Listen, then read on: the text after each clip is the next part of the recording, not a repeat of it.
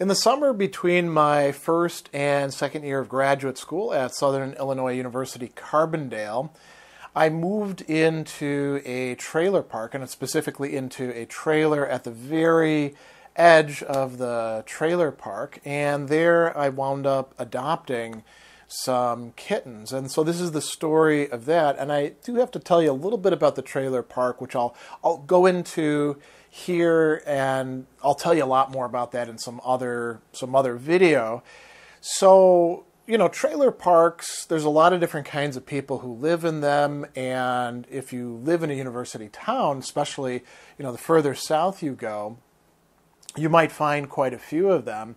And they, you know, they vary considerably. Some of them are pretty sketchy places. Some of them are a bit more upscale and expensive and have various amenities. And the deeper that you go into a trailer park, typically the older trailers, at least this was the case back when I was living in and spending time in trailer parks, they would be way towards the back. And my trailer was the second trailer from the very end of the park. As a matter of fact, there was something almost like it was sort of like a dump. They would throw, you know, some garbage there and cover it up with landfill. There was construction stuff that they would dump there, and then beyond it, it was the railroad tracks. At one end of my trailer was a woods that separated off our trailer park from another trailer park, and then, you know, across the dirt road from where we were, there wasn't even gravel at that place, or that point in the trailer park. There was another woods. And so, you know, it was kind of in the countryside. It was a little bit out of town, but not entirely out of Carbondale itself. And the trailer that I rented, I, you know, chose the cheapest one I could get. They charged me $175 rent per month, and you got what you paid for. You know, the trailer was older than me. The walls were about this thick, poorly insulated.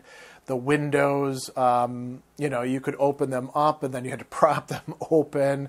And there was, you know, an air conditioner, as there is in all of these things, but I never turned it on because I knew that the trailer was just leaking, you know, cool air, so there wasn't any point in it. And, you know, for a young guy, especially somebody in graduate school who was spending most of his time either studying or working out or cooking or things like that, it was great. It was perfect for me. You know, I had a stipend from my fellowship, and, you know, that $175 plus utilities didn't really cut into it that much. So I had plenty of money for, you know, food and beer and you know, buying books and things like that. And there were, as you know, another feature of trailer parks is that there's quite often a lot of stray animals. And when you live in a place that has students, this is kind of a sad thing, students add even more to that because, you know, undergraduates will adopt a kitten or a puppy, and then they'll move back home and they'll leave the animal behind them, which is how I got another one of my cats later on, Black Monkey. But there was a stray, and this stray mother cat, she had a litter of kittens the first year that I was there, and there were 5 of them. And these kittens would they almost nursed her to death, unfortunately. They would knock her down and nurse on her, and she'd try to, you know, wean them and get away. And eventually she just took off. But she was being fed by the people who lived just, you know, I was the second trailer at the end of the park. Then the people who were at the very, very end, they would feed her. They were a couple. And, you know, I saw these 5 kittens dwindle. You know, one of them got hit by a dump truck, and most of them were pretty feral. There was one of them that I could approach, a little white cat, but eventually she disappeared as well. And so I thought, oh, that's it for them. Then those neighbors, the next year in the spring, those neighbors moved, and that stray cat, that, you know, mom cat, started coming around. She was big. She was, you know, she may have had some Maine Coon in her or something like that. And I started, you know, I didn't have cat food as such, but I would find stuff that I could give her. And, you know, she'd come up to me and she was quite affectionate. And you could tell, like, she was super, super pregnant again. And then she disappeared. and I didn't see her for a long time. And it was like maybe March, April, probably March because it was so warm down there. And I had my trailer door wide open, because again, I didn't use air conditioning or anything like that. I just opened the windows and I put fans at either end of the trailer. And when it was a nice sunny day, I'd leave the door open. And so I'm just sitting there in my trailer with the door open, and then I hear this little mew, this tiny little kitten sound. And I look, and she's coming up my steps with a kitten in her mouth.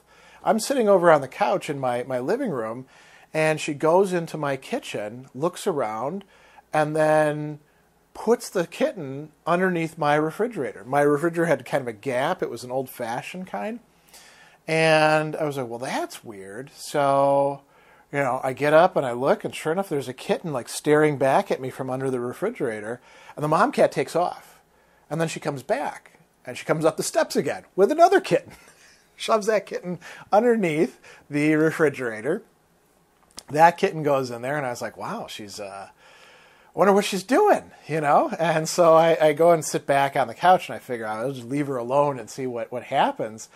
And she brings in 2 more kittens and puts all of them under the refrigerator, and then she just leaves. She... I think she didn't want to have too much to do with kittens after her first bad experience.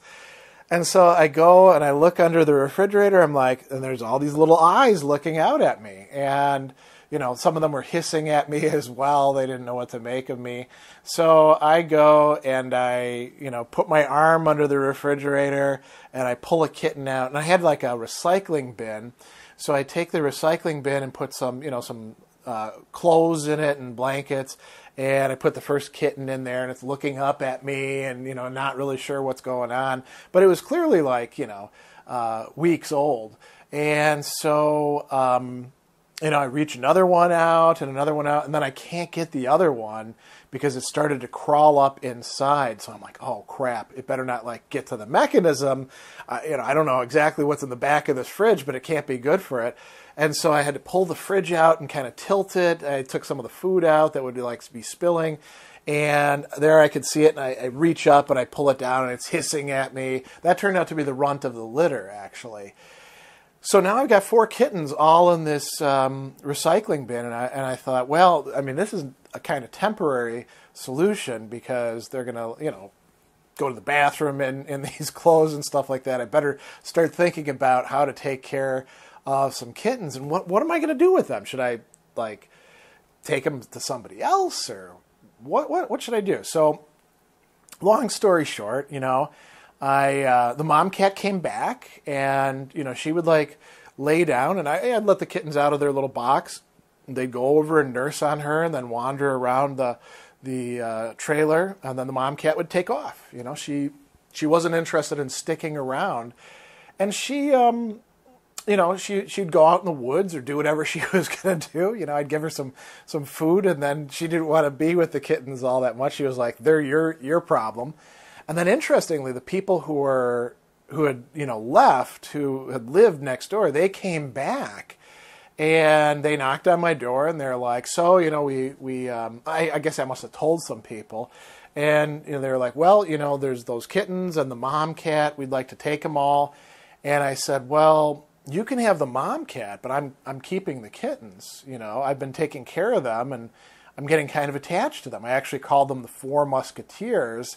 So, one of them was Aramis, one of them was Porthos, one of them was Athos, and one of them was D'Artagnan. And I forget which ones I named which, other than the runt was named Athos because she was mean. There was something clearly a little bit wrong with her. She wasn't misshapen or anything, but she had a terrible temper, which was like Athos, right?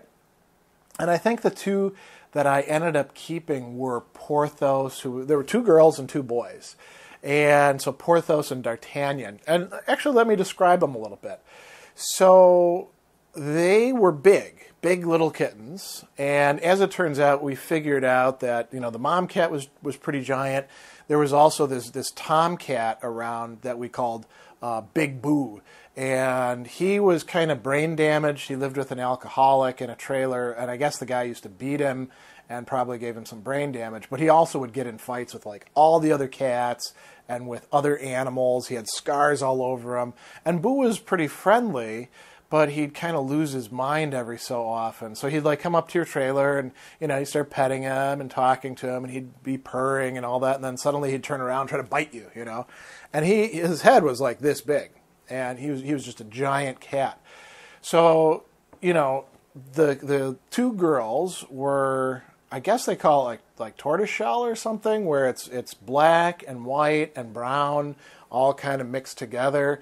And then the two boys were both just, you know, black and white with, you know, like patterns and stuff like that. Some of them they almost looked like they had goatees or mustaches, which is, I think, where I came up with the Musketeer thing.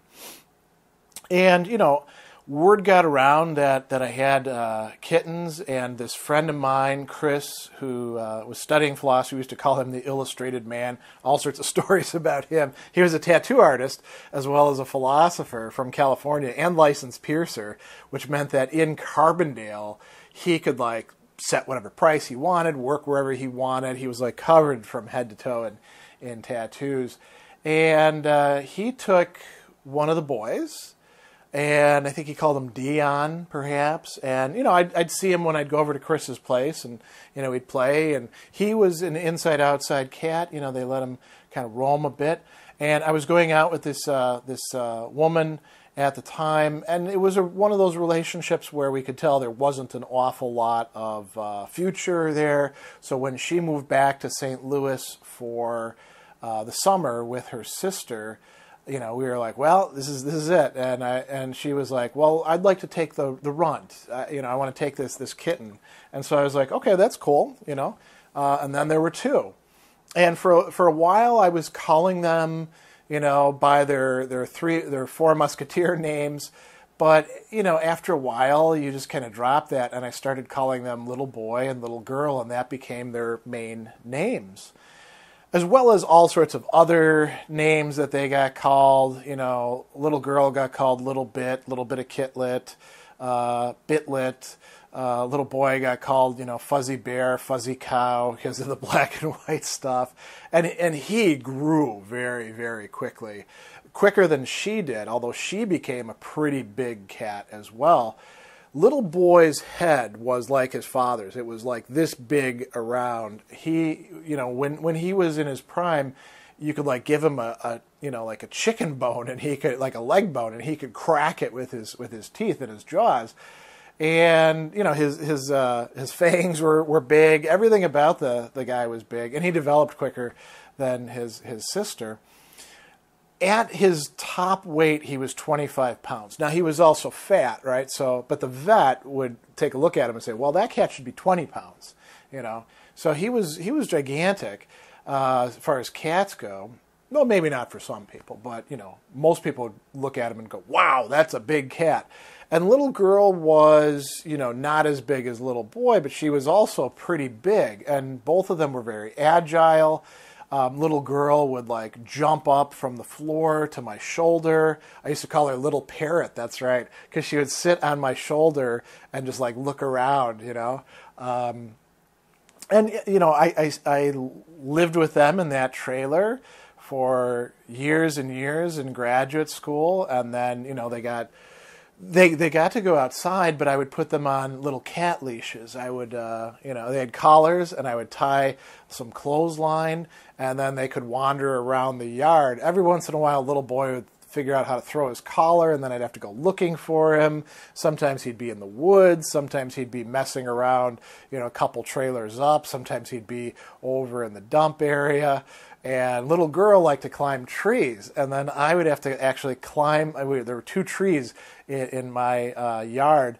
I would have to climb the tree, and because she couldn't figure out how to get back down, and she'd have the leash on her. So I'd climb the tree, take the leash off of her, and then she would get on my shoulder and like sink her claws into me, and then I'd climb back down, you know. And you know, we'd like hang out and. Just, I'd read a book and they'd, purr and curl up with me, or they'd play with each other. Sometimes they'd play with me. I do have a couple other kind of cool stories about them. One day I came home, and this is when they were still pretty little kittens, like about this big. And I get in. I think I came back from the grocery store, which was, about half a mile down the road. And I can't find them anywhere. And I'm calling for them. Where are you, little boy, little girl, And I started to get really worried. I go out in the yard. I'm looking for them. No sign of them anywhere. And then suddenly I hear like a yawn. They were in the silverware drawer where there were these cloth napkins. And, everything in a trailer is kind of rickety. Apparently there was like a hole between the closet that the garbage was in, which they could open up, and the sets of drawers. And somehow they figured out, both of them, that was a cool place to be. When I opened that drawer, there they were, both of them like nested together in that spot.